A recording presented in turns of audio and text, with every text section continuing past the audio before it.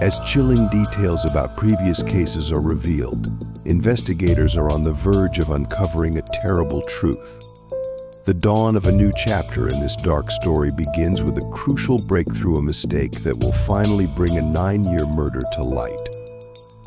In this episode, we dive deeper into the investigation that reveals the extent of the horror and the relentless pursuit of justice that followed.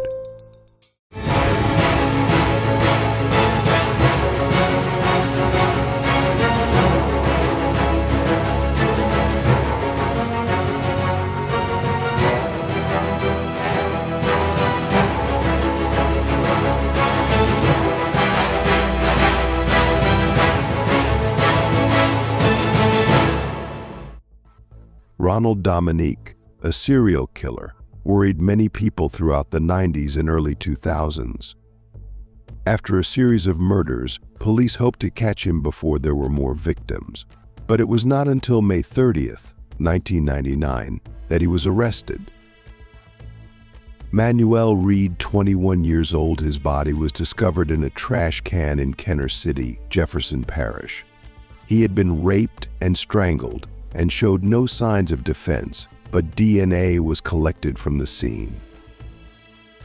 Angel Mahia, 34 years old, the 8th victim, whose body was found in June 1999, was also raped and strangled. His body was left in front of a trash can. Mitchell Johnson, 34 years old, Mitchell's body was found near where Oliver Bowie LeBanks' body was discovered.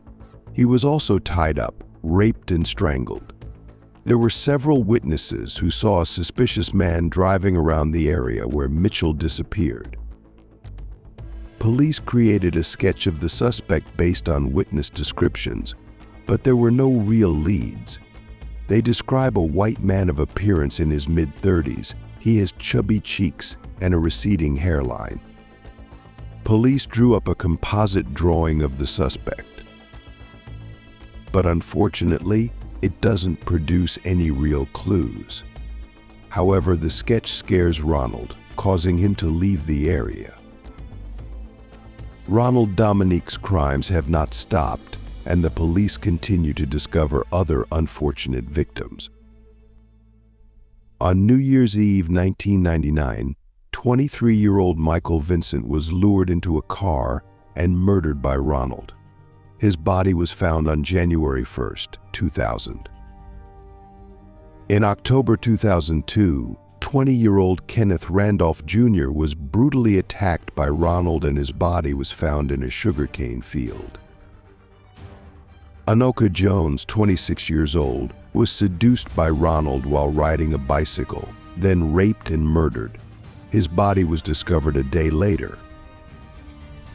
Ronald apparently took a break from his killing spree for about 2.5 years, but in October 2002, he resumed his killing spree. He uses his pizza delivery job to find new victims. Ronald Dominique, the infamous serial killer, continued his crime spree in the 2000s, with many innocent victims. After losing his job at Caro Production, he switched to working as an electricity meter reader, making it easier for him to approach potential victims. In 2004, Larry Matthews' body was discovered in a pond. Although the initial cause of death was believed to be a drug overdose, there was evidence that he was murdered. In October 2004, the body of 21-year-old Michael Barnett was found in a storage unit. He had been raped and strangled, and due to his state of decomposition, it was initially impossible to identify the victim. Leon Lorette, 22 years old, was one of the victims of serial killer Ronald Dominique. Leon's murder occurred in February 2005.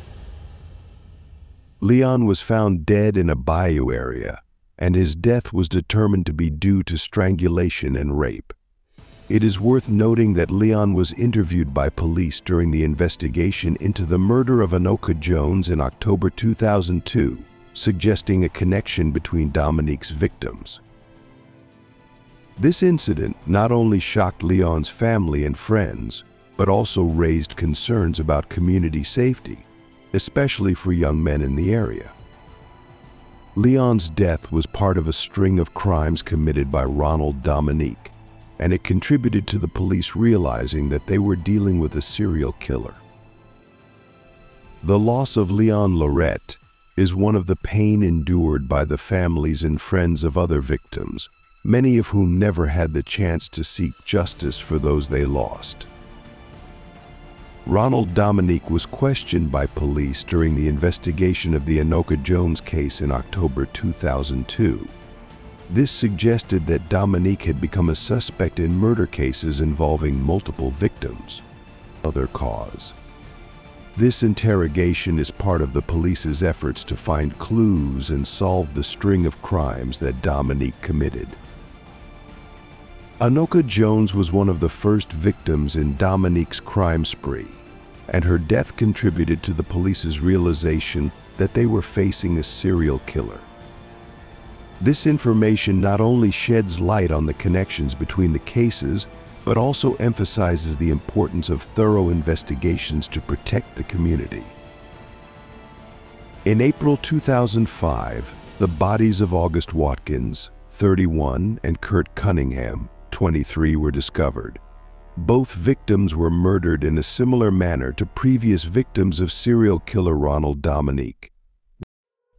Their deaths, like other cases, included strangulation and signs of sexual assault. This discovery not only raised concerns in the community but also revealed a clear pattern in Dominique's criminal behavior. Alonzo Hogan, 28 years old, was one of the victims of Ronald Dominique, the serial killer known by the nickname Bayou Strangler. Hogan's body was discovered in July 2005, located in a remote area of Louisiana. Wayne Smith, 17 years old, was the next victim in the crime spree of Ronald Dominique, the serial killer known as the Bayou Strangler.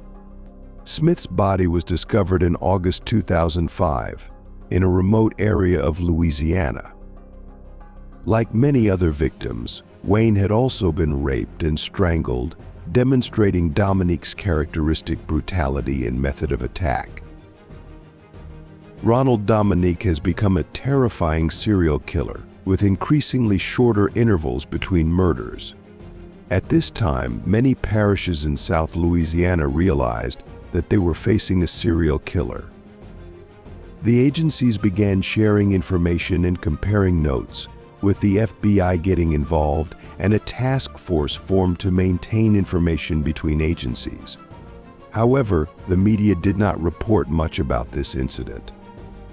Several local news agencies tried to pass information about the incident to national news agencies but were refused. They believe this is a regional case and makes no sense to report. It is worth noting that Ronald killed 20 people, becoming one of America's worst serial killers. Many people believe that the media has not paid attention to this case because the victims were mostly black men living in poverty, and some had criminal records. If the victim had been middle or upper class white, the case might have attracted more attention from the media. In late August 2005, Hurricane Katrina devastated many cities in southeast Louisiana. This storm killed nearly 2,000 people and left behind terrible destruction. Although some parishes were not severely affected by the storm, Ronald Dominique took advantage of this time to continue his murderous activities. Less than a month after the storm hit, Dominique met 40-year-old Chris Dill. Chris's body was discovered in Assumption Parish. With clear signs of brutality, he had been raped and strangled, similar to other victims of this serial killer. On November 5, 2005, 21-year-old Nicholas Pelgrin was working at home when Ronald Dominique came to read the electric meter.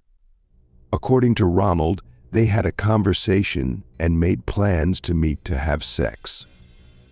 However, Nicholas's family did not believe this story. Nicholas' body was found 4 days after he disappeared, with many signs of violence, including head injuries. Nicholas' death further increased fear in the community as Dominique's crimes continued without being stopped. After Hurricane Katrina occurred, the situation in New Orleans became chaotic, and in that context, Ronald Dominique continued his criminal activities. One of the lucky victims who escaped his hands was Ricky Wallace. When meeting Ronald, Ricky felt insecure and suspicious. He gets a strange and scary feeling from Ronald, who he knows is related to one of the previous victims. Ricky wonders if Ronald is the serial killer known as the Bayou Strangler. When he saw Ronald acting strangely, like he was looking for something in the car, Ricky felt even more worried. He warned Ronald that if he continued that action, he would use a glass bottle to defend himself. After being released by Ronald, Ricky couldn't stop thinking about his horrifying experience. He started having nightmares about being tied up and feeling extremely scared. Finally, Ricky decided to share the story with his mother, who convinced him to report it to the police. When the police ran a name check on Ronald Dominique, they discovered that he had a conviction related to rape in 1996. The police decided to question Ronald about the murders. Ronald denied all accusations and said his actions were just fun and nothing dangerous. Although there was no convincing reason to arrest Ronald, the police still asked him if he agreed to provide a DNA sample. Surprisingly, Ronald agreed and said he had nothing to hide. This made the police even more suspicious of him. The DNA sample was sent to the lab, but it took 10 months for the results to come back. Meanwhile, the police monitored Ronald 24/7. They discovered murders happening around the area where Ronald lived, forming a clear pattern. Finally, DNA results showed that Ronald matched the hair found on the victim's body. Still, police were concerned that a good lawyer could argue that the DNA could have come from anyone in his family. Ronald Dominique has become the prime suspect in a series of murders, but gathering solid evidence is necessary to bring him to justice. The investigation continues, with the hope that his victims will receive the justice they deserve. On October 15, 2006, despite strict police surveillance, Ronald Dominique committed his 23rd murder. This act not only showed the serial killer's recklessness, but also raised the stakes. Serious questions about the ability of law enforcement to prevent crimes. This incident has made the community confused and worried, as the murderer can still operate without being detected. The victim this time was Christopher Sutterfield, 27 years old, who was visiting friends. Just hours after Christopher disappeared, his body was found on the side of Highway 69 in Iberville Parish. The police quickly realized that they had missed an important opportunity to stop Ronald Dominique. Sutterfield's death not only sparked outrage in the community, but also caused investigators to reconsider their investigation methods, hoping to find clues to arrest the serial killer. This before there are more victims. On December 2, 2006, Ronald was finally arrested. His image shocked many people. Ronald looked very normal, weak, and even had to use a cane when moving. This makes it difficult for people to believe that he could be a serial killer. After his arrest, police questioned Ronald about the murder. They claimed they knew he was the killer and had DNA evidence that matched the victims. Initially, Ronald tried to deny all accusations, but gradually he began to crack and confessed. However, he blamed the victims, claiming that they had tried to attack him and that he had only killed them in self-defense. In Ronald's mind, he was completely justified in acting like that. Ronald describes how he approached his victim. He would strike up a conversation with them, and within 5 minutes he could determine if they were gay or straight. If he thinks they are gay, he will pay for sex. On the contrary, if he thinks they are straight, he will use an image of an attractive girl. actually an image of his niece, to lure them into a threesome. He also often promised his victims drugs or alcohol to lure them. Most of the murders occurred in Ronald's car. Once he has tied up his victim, he no longer has to worry about being overwhelmed. If he couldn't convince them, Ronald would use a tire iron or other blunt object to hit them on the head, causing them to lose consciousness and easily tie them up. Ronald confessed to all 23 murders, but the police decided to take a plea deal. They promised not to seek the death penalty if he cooperated and led them to each victim. Finally, Ronald agreed to plead guilty to 8 murders for which the police had enough evidence to convict. The victims included Kenneth Randall, Michael Barnett, Leon Lorette, August Watkins, Kurt Cunningham, Alonzo Hogan, Crisville Wayne Smith, and Nicholas Pelgrin. On December 2nd, 2006, Ronald led investigators to each of the landfills where he had dumped his victims' bodies. As a result, Ronald was sentenced to 8 consecutive life sentences and sent to Louisiana State Prison.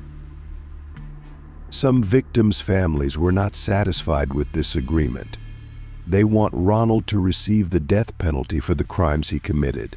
They believe that Ronald does not deserve to live in prison but should face harsher punishment for what he did. Ronald Dominique is still serving his sentence at Louisiana State Prison. His case shocked not only Louisiana but also throughout the United States. Many people can't believe that a serial killer could look so normal. The story of Ronald Dominique is a reminder of the darkness people can bury beneath a facade of normalcy.